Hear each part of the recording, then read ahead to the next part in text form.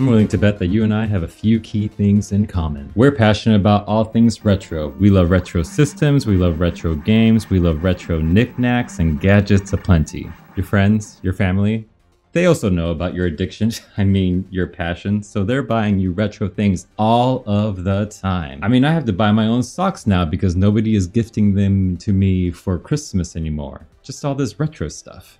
And you know what? I love it, and I know you do too. But as much as I love all that other retro stuff, the thing that I love the most are my retro handhelds. Sometimes I just get in there and I... And if you're like me, you partake in the particular pleasures of picking and personalizing your portfolio platforms and retro video games. Which means you like to customize your collection of games using a front end. A front end like Reset Collection. Now, another thing that we have in common is that our time here is limited, and we have so much we want to do. We don't have the time or energy to search for images on our desktop computers and then having to connect our device with a USB cord that refuses to go in, or try to battle with an RP2 Plus to get the micro SD card out of the slot compartment made only for the tiny fingers of Navi.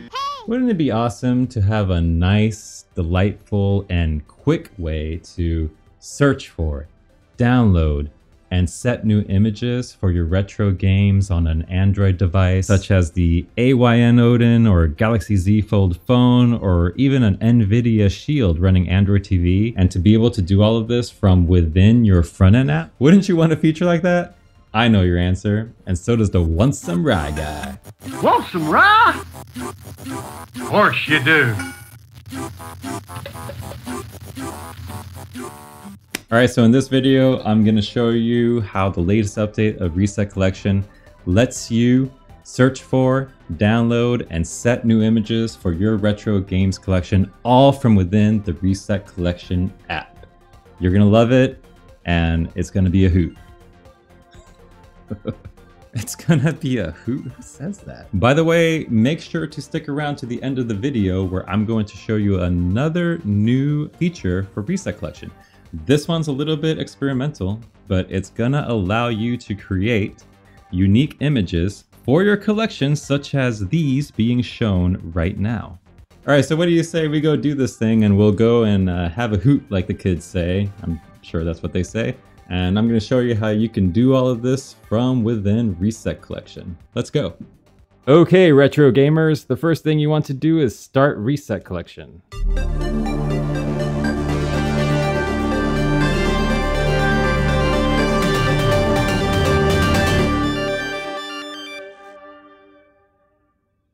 Next, go to your System or Games menu by long pressing on the box art and selecting New Image Search and Download. This will bring you to this screen where you will have a few options for searching for new images that you can download and set for your game or system's box art, backdrop, logo, or banner. The options are Scraper, Yahoo Images, and AI by Microsoft. A description of each option can be found here when selecting that option. At the top, you have some options for filtering for the type of image you're searching for.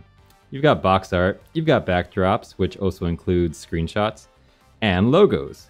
You can also select the All button to not have any sort of filter. Alright, pretty cool. So let's get started with Scraper. I'm going to start by changing out all of the artwork from my Android system using the images found using the Scraper.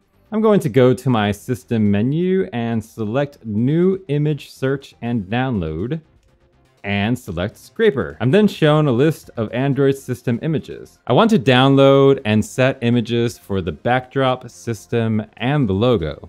So let's start with the box art. I'm going to go over here, select Scraper, and pick the image that talks to me. I'm going to go with the NVIDIA Shield image just because it looks really cool. And now you have the option to download the image, which will only download the image and add it to the media collection for this system. Or you can select the streamlined option of download and set, which will let you download and set the game to an art type in one go. I'm going to go with download and set. Next, I'll select box art to set this image as the Android system's box art.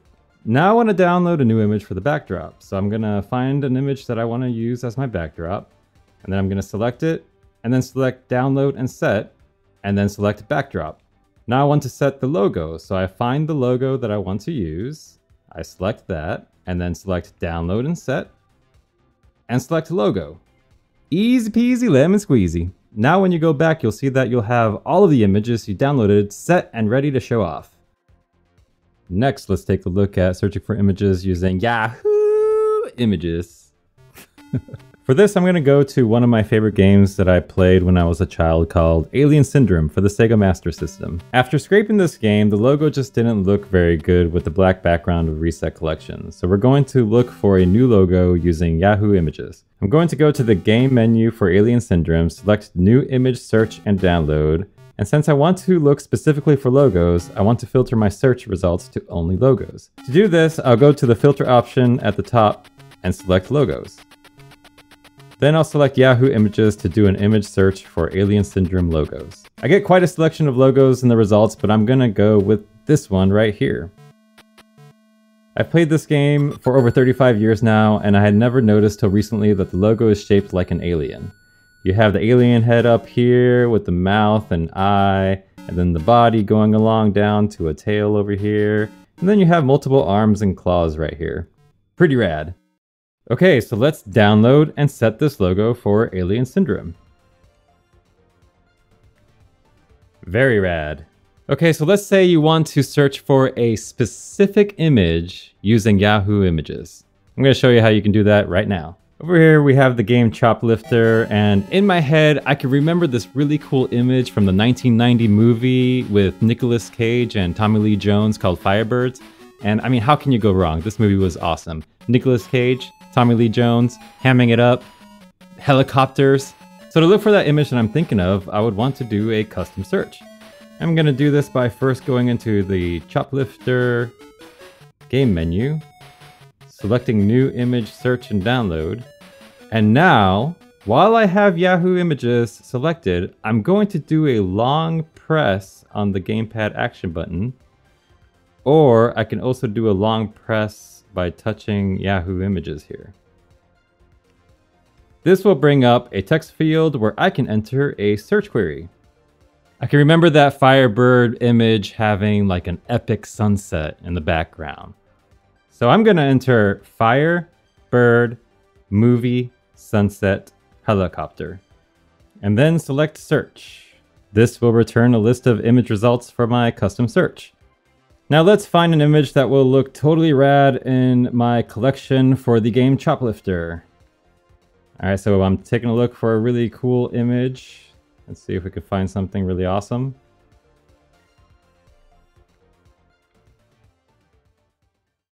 Okay, it's got to be this one, right? I mean, with Nicolas Cage just looking so... But I don't think my Android device can handle it. I don't think any Android device can handle it. So let's look for a different image. Goodbye, Nick. Let's just go with this one. I think this is the classic Firebirds image. So I'm going to select download and set, and then I'm going to select backdrop. And then I'm going to go back and bam! Got that sunset backdrop for the game Choplifter. And just for good measure, let's change out that logo because that logo is just not really... I'm just not really feeling it. So if I go in here, look around for a logo, I'm not really finding a logo here that I like as well. So let's check Yahoo Images. So I selected the logos filter at the top, selected Yahoo Images, and oh, which one should I get? This one or this one? Or this one? I don't know. I just can't. I'm just gonna go with this one. I'm going to go with this one. But if I want to do something different later, super easy to do later. I mean, I could just go back and change it out later, but I'm going to go with this one for now. So select it, select logo, And bam, there we go. And now I get to sit back and admire the new image that I selected for the backdrop to Choplifter, as well as the new logo. And while I really wish I was looking at Nicolas Cage right now, I just don't think I'd be able to handle it. I don't think I'd be getting very much video gaming in. So this is gonna have to do. This will do. Okay, so next let's talk about how you can have images created for your retro games collection using an AI image generator, and how you can do all of this from within the Reset Collection app. Now there's some info that I'd like to share about this feature, and I'm sure there are some questions that you have. But I do want to keep this video moving and get to showing you all of these images and how to create these images and the kind of prompts that I like to use. So what I'm going to do is put the relevant information and answers to any questions into the description of this video down below. This way too, if any new questions come up, I can just update the description with the answers to those questions. Okay, so now let's check out how we can create some images using the Bing image creator, all from within Reset Collection, and then set those images as the backdrops to your retro games. Now, a type of backdrop that I like to use is like that really cinematic shot with your character really well lit with contrasting lights and shadows. You see shots like these in a lot of Christopher Nolan movies. So let's try to create an image with this type of cinematic shot. So a game that's in my collection that I think would be perfect for this type of cinematic shot is Mike Tyson's Punch-Out. So something I'm going to do to scroll quickly to Mike Tyson's Punch-Out is go to the Systems menu, select Scroll To, and then select the letter M. And then scroll over a few to Mike Tyson's Punch-Out. I'm going to go into the game menu, select New Image, Search and Download, and then go to AI by Microsoft. Next, I'm going to long press on AI by Microsoft, which will bring up a web view that loads the Bing Image Creator webpage. Next, you're going to log in with your Microsoft account. Okay, so let me pause there for 1 second and invite you to please go to read the Reset Collection Data Privacy Policy, which I'm going to leave a link to in the description below. The quick sum of it is that Reset Collection does not scan or retain any of your Microsoft login or account information. What you're seeing here is basically the Chrome browser opened within the Reset Collection app. So I'm going to tap on Join and Create. So here we are running into an issue that you might also run into while using this experimental feature. If this happens where the login page refuses to load, just restart the Reset Collection app, and the next time you go to log into your Microsoft account, you should get to the sign-in page. All right, so that worked, and now I'm going to sign in with my Microsoft account.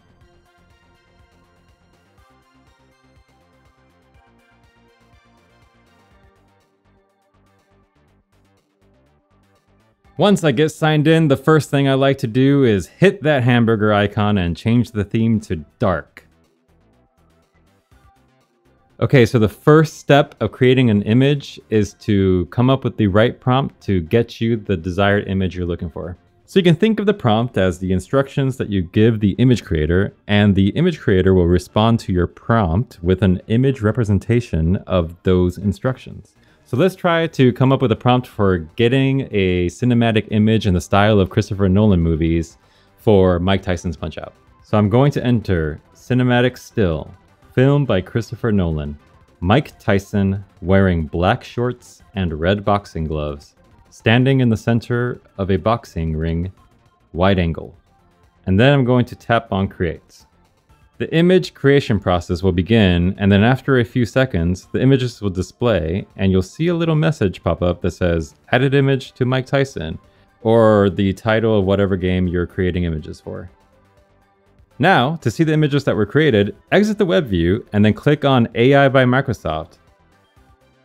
You can then select one of the images that was created, and we can download and set it as the backdrop of the game. Okay, let's talk about prompts for a second.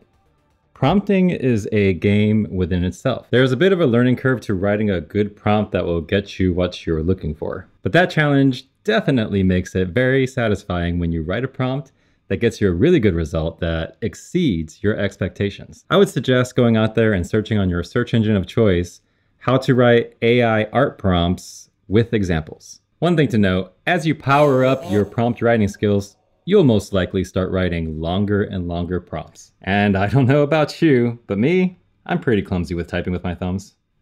So if you're like me, an old millennial that can't keep up with the Gen Zers and their quick thumbs, I'm going to show you how we can do this using a keyboard. I already know that the next game I want to make a backdrop for is Echo the Dolphin, just one of my most favorite games. So for the type of image that I want for Echo the Dolphin, do you remember walking through the malls, I'm talking like decades ago, and seeing those art stores with the really cheesy posters with the terrible metallic frames, really colorful, and they always seem to have paintings of oceans. This is what I really want for Echo the Dolphin.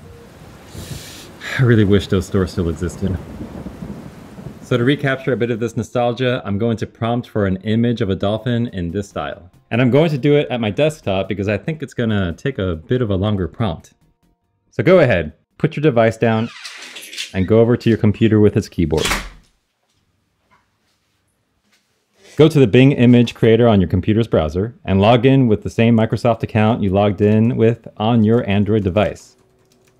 Then create some images here in your browser, writing prompts with your keyboard blazingly fast thanks to Mavis Beacon Teaches Typing. So here in my browser, I'm going to type out, create a mall art painting of a dolphin jumping out of the ocean. Colorful ocean backdrop with a cloudy sky reflecting the colors of a sunset. Enhance the details of the dolphin's body to make it look shiny and sleek. After entering that, I'll click on Create, and while that's being created, I'm going to go back to my Odin, start up Reset Collection, go over to Echo the Dolphin, navigate to AI by Microsoft, and once I'm in the Bing image creator, I'm going to click on the tab button called Creations, which will show me all of the images that have been created. Reset Collection will then add these images as creations for Echo the Dolphin for me to browse and download and set if I so choose.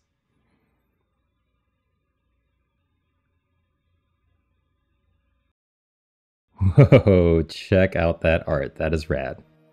You know what? I think I want to use one of these images for Echo the Dolphin, the Tides of Time as well. I'm going to go into the new image search and download for Tides of Time and click on AI by Microsoft. I'm met with a warning that no images were found for this game. That's because the created images were added to the first Echo the Dolphin game. But we can still access those images and also all the other images that have been created by clicking on Show All AI Generated Images.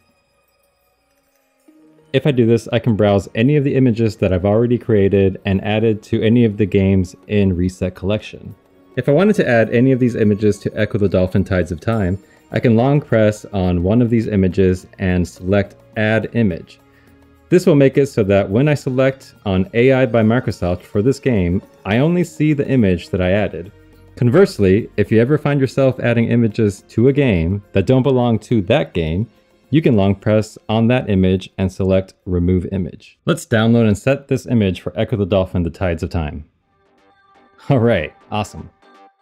Okay, that's going to do it for this video, but before we go, I do want to talk about Silverdesk. Silverdesk created the boot up music for Reset Collection, the background music for Reset Collection, and what you're listening to right now is the radio version of Reset Collection. So you should definitely go check that out. I'll put a link to it in the description below, but I do want to play us out with this song, so here it is, Silverdesk's Reset Collection tune.